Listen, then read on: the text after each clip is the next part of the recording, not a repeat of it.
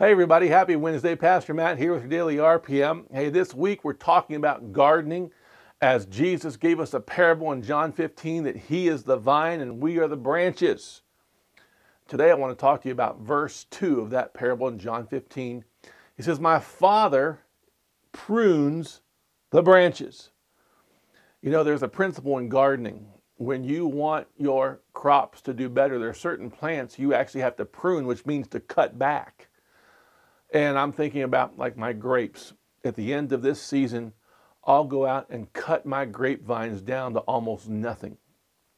Next year, that will cause them to grow even more fruit than this year.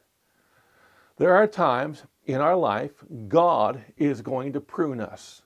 Pruning at the time is probably very unpleasant. It means to cut away. And there are times God is going to prune us, maybe prune our relationships, maybe prune our priorities, prune our time. There's even times, He's pruned finances. I'm reminded, my grandfather one time had a very favorable financial position in life for a short season. He had done some things and all of a sudden everything went right.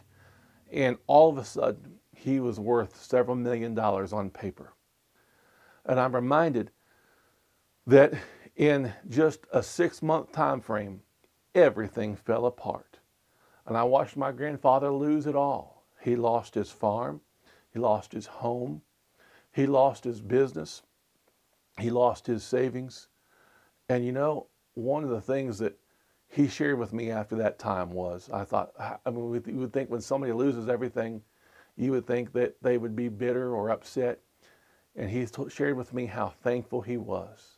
He said, because I've allowed my priorities to get out of whack and I stopped seeking God.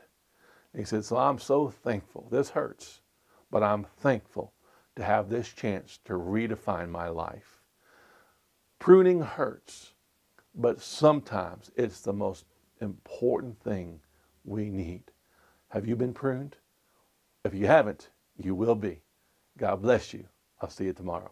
If you like this video, like and share, and follow my dad on Pastor Matt Ministries.